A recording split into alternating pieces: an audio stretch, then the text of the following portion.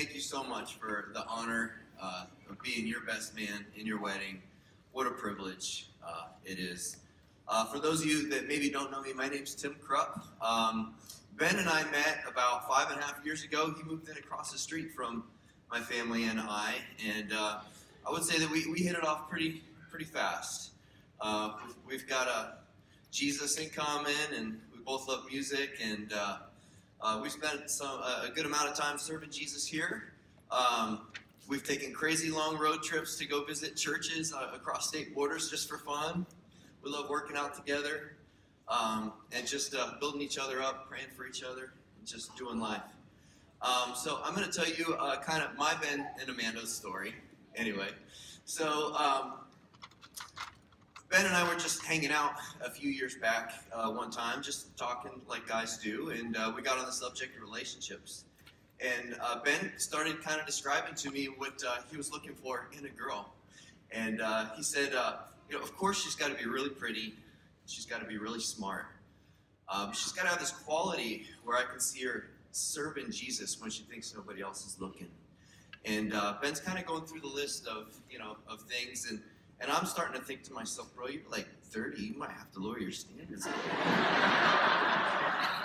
Of course he didn't. Ben, you're an oak. So it was sometime after that, probably a couple years, me and Ben were working out one morning, and he mentions to me, Tim, I think I've been noticing this girl at church.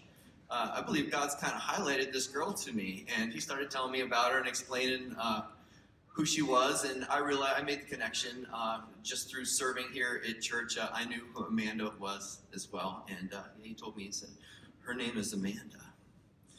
Yeah. I lost my place.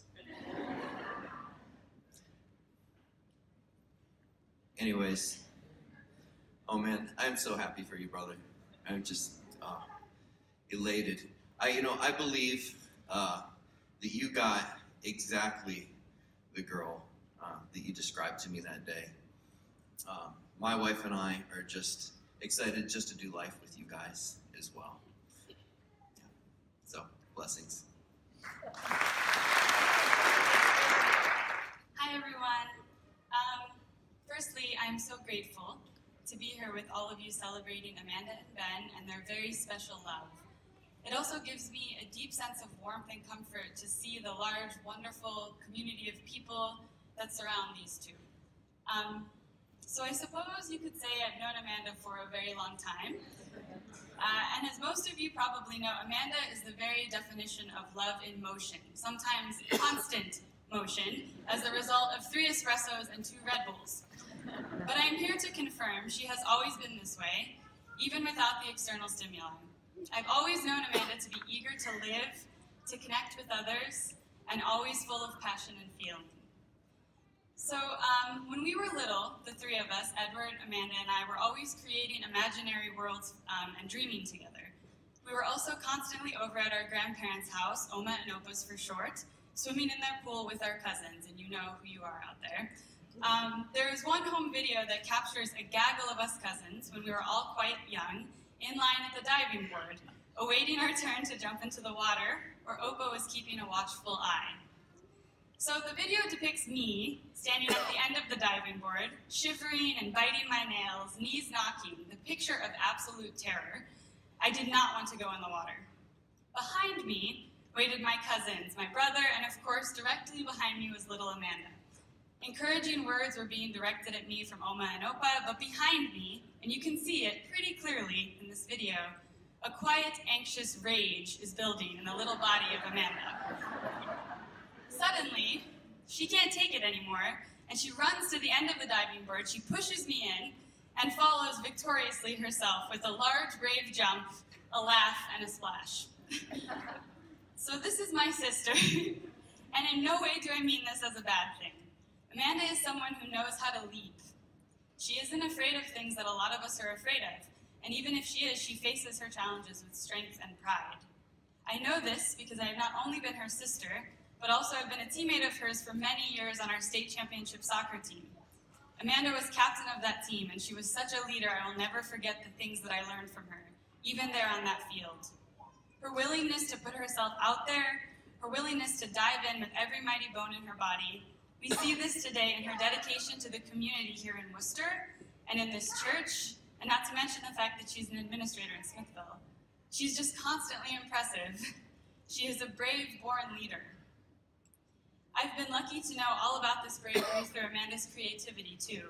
I hope I'm not giving away any secrets by sharing with you that Amanda has probably filled up oceans with the amount of ink she has spilled writing and journaling every single day. I mean, stacks and stacks of these exist at my mom's house in closets everywhere.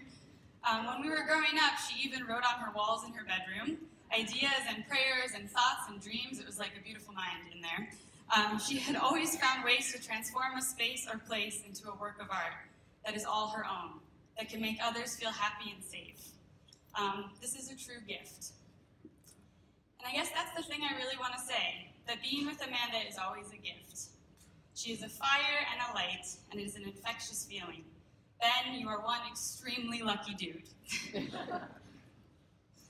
I will briefly share this with you because I find it so moving and true, so please indulge me for a moment.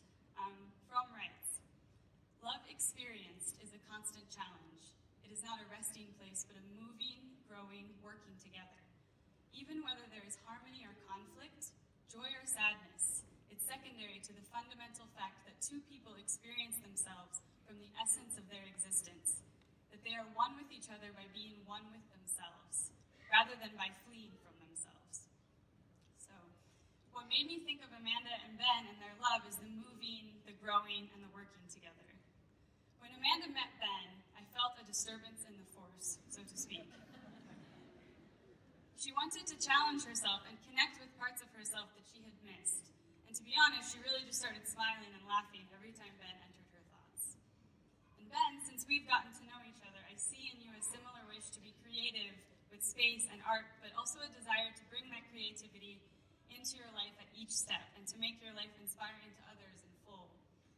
So the way I see it, today we all get to celebrate the joining of two big, bright, creative energies. I'm so happy that as Amanda keeps taking all of those big leaps in her life, that she will have someone there to jump with her, or to let her jump alone, and to catch her whether she is running and laughing or just plain scared. So everyone please raise your donuts or your